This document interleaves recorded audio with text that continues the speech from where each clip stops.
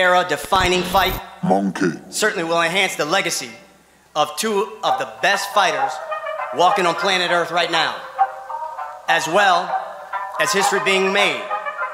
First time in this four-belt era, we will have an undisputed welterweight champion of the world, and we can dub him without question as the pound-for-pound king of boxing. Talk to me, don't tell your nigga to be quiet. Talk to me. Tell your nigga to talk to me. Tell your nigga to be quiet. Alright, now you talking to me. Tell your nigga to back to what we was talking about. What, try that body shot, man. I'm ready. He ready. We're gonna have a fish fry come Saturday. Bring your season for Saturday night, because we're gonna have a crawfish boil. We're gonna boil his ass. Errol Spence Jr., with an aura of invincibility, has dominated opponents with an unrivaled skill set, leaving a trail of victories in his wake. But, as we've learned, even champions are not immune to the unforeseen twists that fate can bring. In this captivating tale, we peel the layers of Errol Spence's extraordinary journey. You know, a little off night. The better man won tonight. Not here to make any excuses. I definitely did the same.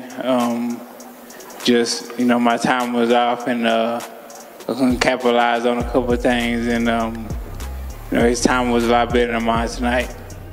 From the triumphs that catapulted him to stardom to the unforeseen challenge that threatened to derail his illustrious career, the downfall of a champion is an unforgettable story of courage, redemption, and the indomitable spirit that defines a true fighter. I never had a fight where people thought I lost. I never had a fight where I didn't look spectacular in. Terrence Crawford was on fire, landing an impressive 185 out of 369 shots with remarkable 50.1 accuracy, and his power shots were even deadlier, connecting with 98 out of 163, boasting an impressive 60.1% success rate. On the other hand, Errol Spence had a tough time, only managing to land 96 out of 480 punches, with his jabs being even less effective at just 11.1% accuracy. Crawford's journey to this victory is truly inspiring. He calls himself an overachiever, and it's evident that he had to overcome a lot of doubters on his way to becoming a world champion. But he never gave up, and he's grateful to Spence and his team for providing him with this opportunity to showcase his skills. Becoming the first male fighter in boxing's four-belt era to be an undisputed champion in multiple divisions means everything to Crawford. He took the belts from top competitors, and even when people tried to undermine him, he proved them wrong. Crawford's belief in himself and his dedication to the sport paid off in a big way. Crawford and his team focused on neutralizing Spence's jab during training camp. The jab was Spence's weapon of choice, so by taking that away, Crawford turned the tide in his favor.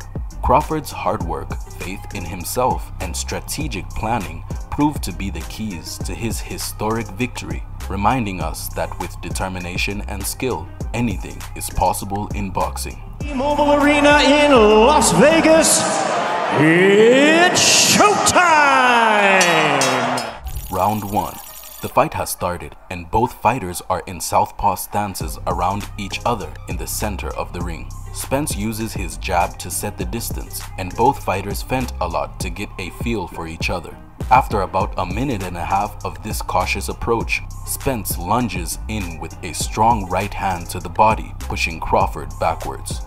He then follows up with a left to the body, showing how good an attacking player he is.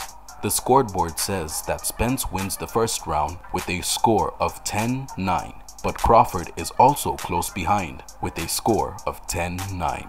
Put Crawford, yes, like it's the Spence jab that's doing the effect right now, or is having the effect. Crawford, the jab, the shot. The second round showcases the dynamic nature of the fight, with Spence's aggression and Crawford's counter-attacking skills creating an intense spectacle. Round 2. Spence is moving his feet very well and putting pressure on Crawford to make him move back. Crawford tries to respond, but he misses a few shots. Spence throws some heavy blows, but Crawford can stop them. But Spence makes a big mistake and misses badly with a right to the body, leaving himself open to danger.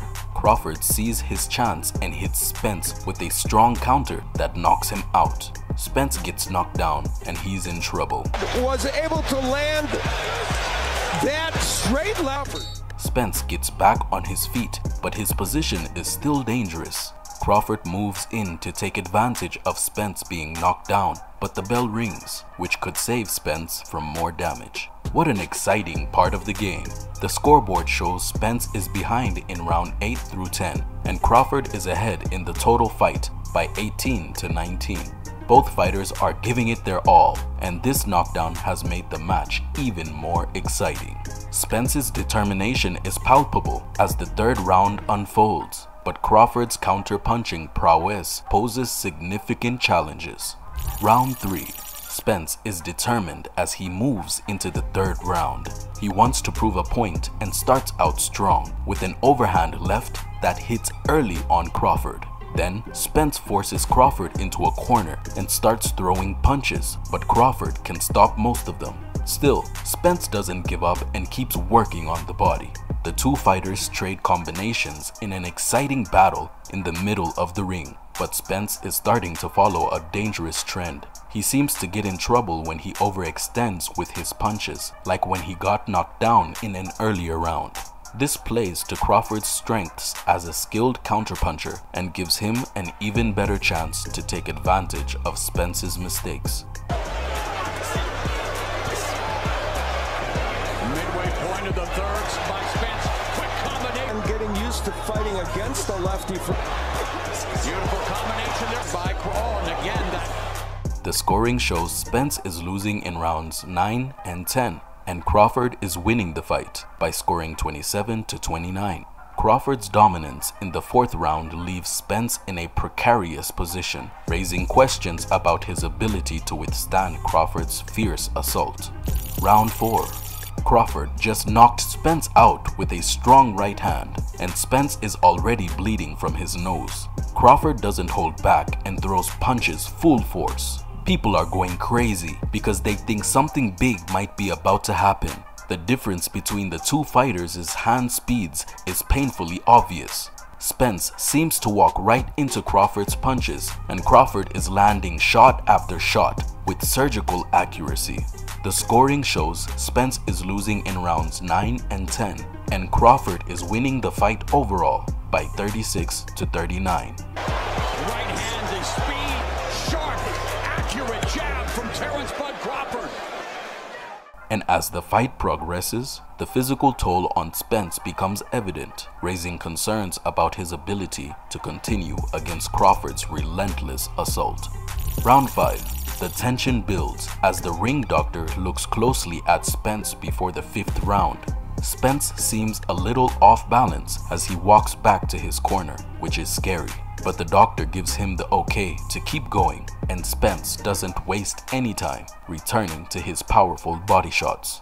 But Crawford is showing that he is a tough opponent. He hits Spence from all directions and keeps getting him. Spence is fighting hard and trying to hit Crawford in the body, but even a good overhand punch from Spence doesn't bother Crawford. Crawford is a relentless and brutal finisher, and the way things are going, it looks like the end might be near for Spence. The tally shows that Spence is losing rounds 9 and 10, and Crawford is winning the fight overall by a score of 45 to 49. The 6th round showcases Crawford's exceptional tactical acumen and Spence's resilience in the face of adversity, setting the stage for the intense final rounds of the match. Round 6. Spence is fighting with a lot of willpower and incredible drive, but you can see he's struggling. He's trying to be bold and put pressure on Crawford. He's even landed some good-looking body shots, but they need more force. On the other hand, Crawford is one step ahead, almost like he can guess Spence's moves before they happen. For him, the fight is going on in slow motion. Spence is trying to work from the inside, but Crawford is very accurate, and his jab is punishing. The scoring shows Spence is losing in rounds 9 and 10, and Crawford is winning the fight overall by 54 to 59. Here's where Spence was working downstairs, trying to get something offensive happen to Anderson in that last round, initiating the offense with that shotgun jab, and Morrow made the counter as Spence moves. As the fight enters the later rounds, the tension and concern for the fighters' well-being intensify, leading to crucial decisions for their corners and the referee. Round 7. Crawford is showing off his skill by hitting Spence again and again. Then, about a minute into the round, he hits Spence with a strong combination that knocks him down for the second time. Spence is tough though, so he gets back up and almost makes it to the bell before a crushing right hook from Crawford knocks him down again. Crawford is fighting well, but more people think this fight should end. The record shows that Crawford was in charge and Spence was behind from rounds 7 to 10. Watching how the fight is going is both interesting and scary. I'm interested in what Spence's team and the judge decide. At this point, the fighters' safety and well-being must be the top concern. Boxing can be brutal, so it's important to consider what will happen when a fighter takes a lot of damage. At this critical moment, the excitement of the game is mixed with the stress. Let's wait and see what happens. The 7th. A big shot! Down goes Spence for the 3rd time in the fight at the end of the 7th. The 8th round showcased Crawford's dominance and raised questions about Spence's ability to recover in the later stages of the fight. Round 8. Spence is getting hit a lot out there. He's throwing punches, but you can see that they don't have any power. Crawford fights completely under his control. At this point, Spence's trainer, Derek James, might need to step in and make a tough decision that his boxer might not be brave enough to make. The scoring shows that Crawford won the fight, and in round 9 and 10, Spence was behind. Whether Spence has a chance to turn things around or Crawford wins the fight, it's always interesting to watch how these fights unfold in the ring. Crawford's dominant display in the 9th round marked a turning point in the fight, leading to a crucial decision by the referee. Round 9. Round 9 was a total nail-biter. Spence could keep going for the first 2 minutes, but then Crawford started throwing punches non-stop. Spence was suffering, and he had no legs left to stand on. At that point, referee Harvey Dock put a good stop to the fight to be kind to Spence. Crawford gave a fantastic performance, again showing that he was one of the best boxers of his time. The undisputed and best pound-for-pound fighter and become undisputed champion in 2 divisions.